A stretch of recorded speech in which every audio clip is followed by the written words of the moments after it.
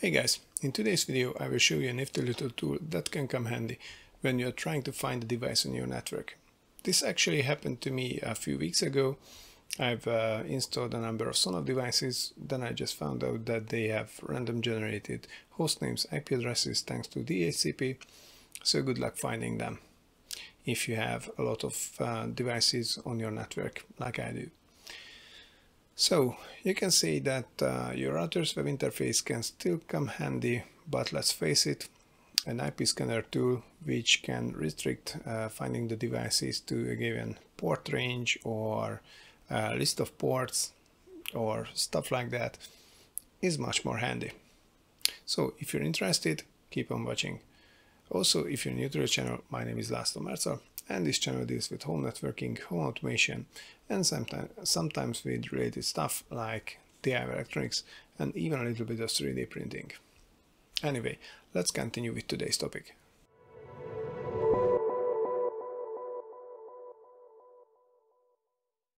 If you are not a network expert, a security expert, or penetration tester, or something like that, then you will find yourself in a struggle to find the right tool.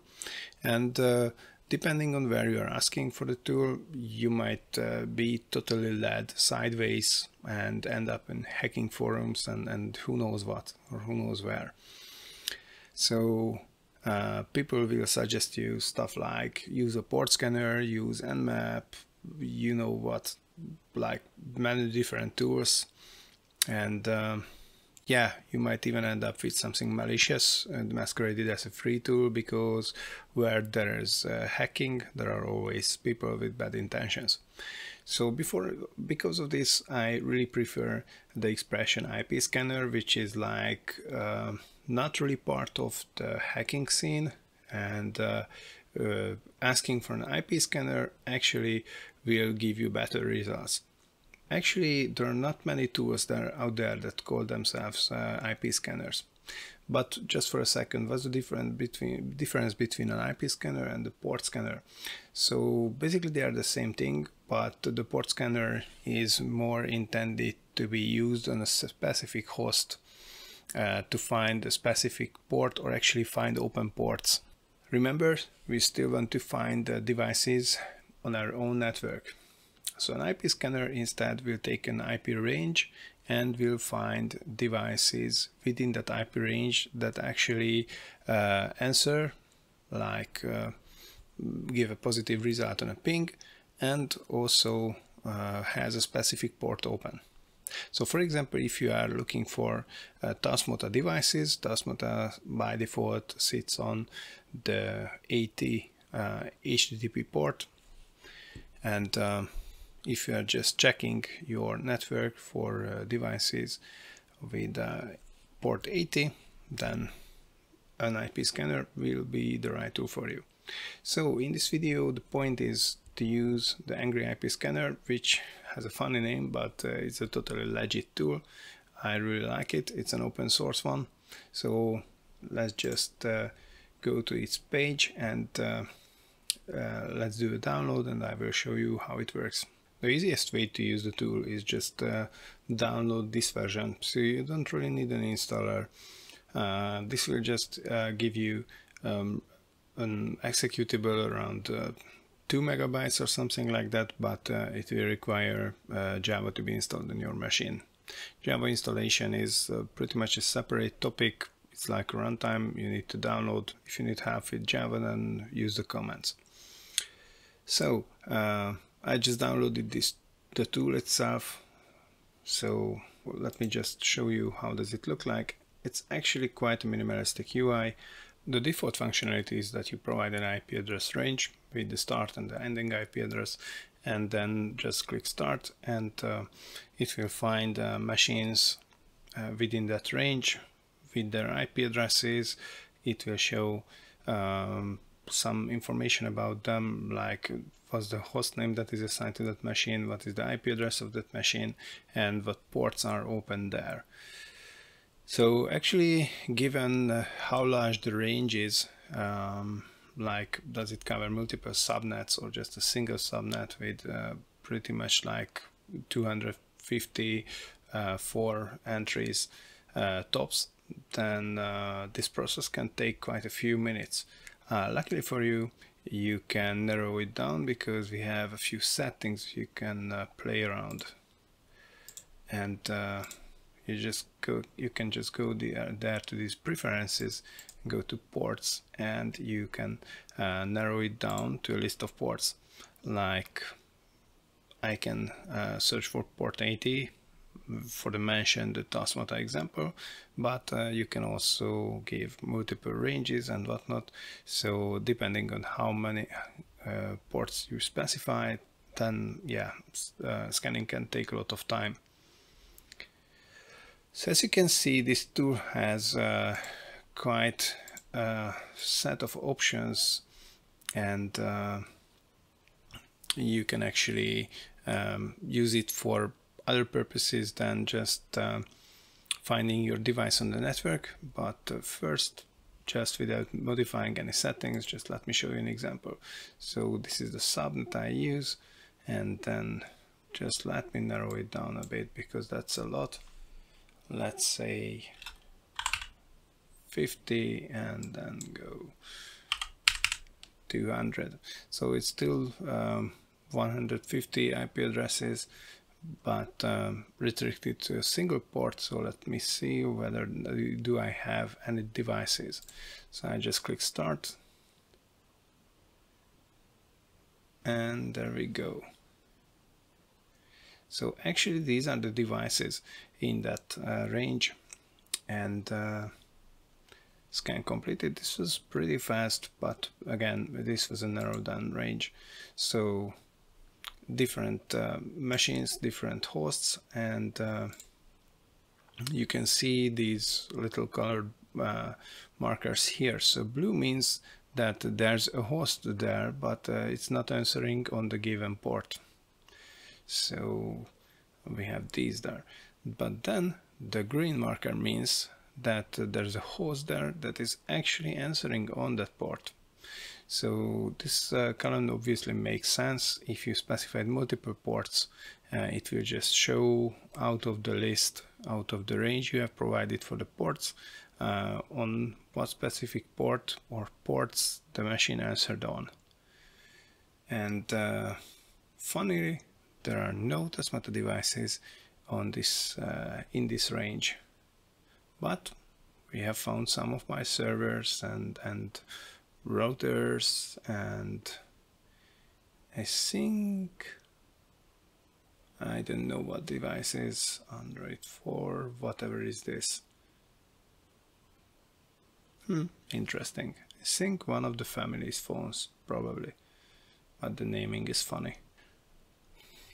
Fun fact, by the way, I just ran a second scan and it turned out with a different hostname, and now I know what this hostname is. This is just an Amazon Fire Stick, so it doesn't mean I'm hacked by an unknown Android device lurking on my network or something like that. So we can continue with demonstrating what this tool can do for you. So as I mentioned before, the tool has different options. Some of them are obvious, some of them are not so much. So first, when you start exploring your way around the tool, the most obvious screen is here with the preferences dialog. It's actually the same that you can find under tools, and most of these options are just how the scanning is done, like how many threads and delays, and here some timeouts, which are, well, pretty obvious options.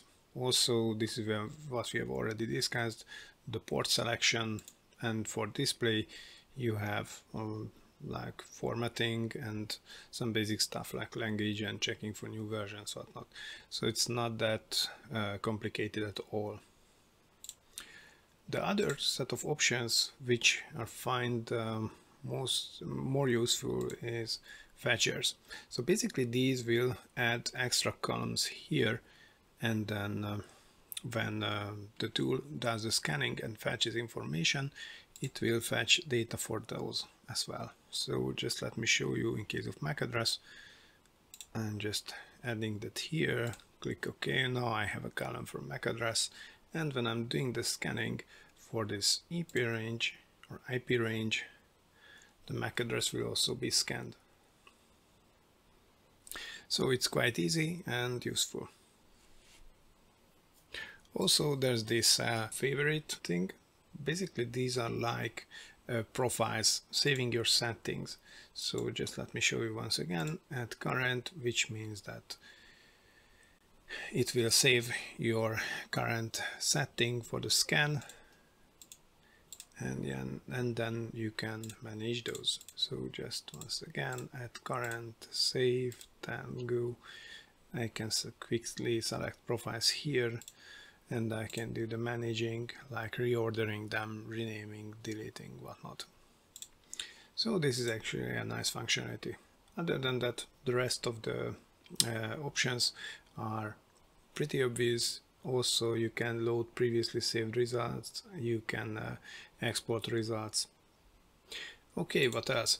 So as you can see, the tool is quite easy to use, and besides finding your device on the network, there are some other uses you can think of. First of all, obviously you can use it as a standard port scanner, so you can scan a single device for open ports. This is useful if you have, for example, a Docker host running many services and you want to check that you haven't accidentally opened up something you didn't really want to. Then obviously you can extend this functionality to your whole network and provide a big IP range here with a full range of ports. Then obviously it will take a lot of time, but you can have an overview of your network about your open ports. These functionalities I mentioned before, like the favorites, the loading the IP range from a text file, actually I haven't showed it yet. So here you can select text file, which means the dialog slightly changes, and the input will be taken from a text file, and you can list multiple items there. So with this functionality and with the favorites, you can actually use this tool, the Angry IP Scanner, as like a testing tool, and you can run it in a recurring basis, like, I don't know, do the same test every week. Although my preference would be something that can be automated, something that is a command line tool, but then again, it's your choice. So as you can see, the Angry IP Scanner is not really a complicated tool, but it can prove itself to be pretty useful, and yeah, it's free. This is pretty much I wanted to show you about it. Based on this, you can start using it right away, and also don't worry about me showing my MAC addresses here. You know, a MAC address is just internal. So what do you think about this tool?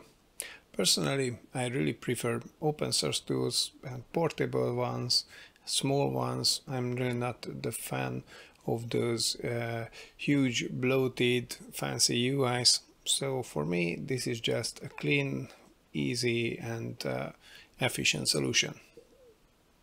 So if you have a better solution for the same problem, or found some problems with this piece of software, use the comments below. Other than that, I think it's time to conclude this video. So I hope you liked it. If you haven't subscribed to the channel, please consider subscribing for future videos, and it also helps me a lot. And yeah, hope to see you next time with another video. Bye. You're still here.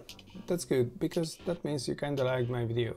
If so, feel free to check out these other videos too. And if you're new to the channel, please consider subscribing. That helps me a lot. And yeah, if you click the bell button, you will get also notified about new videos.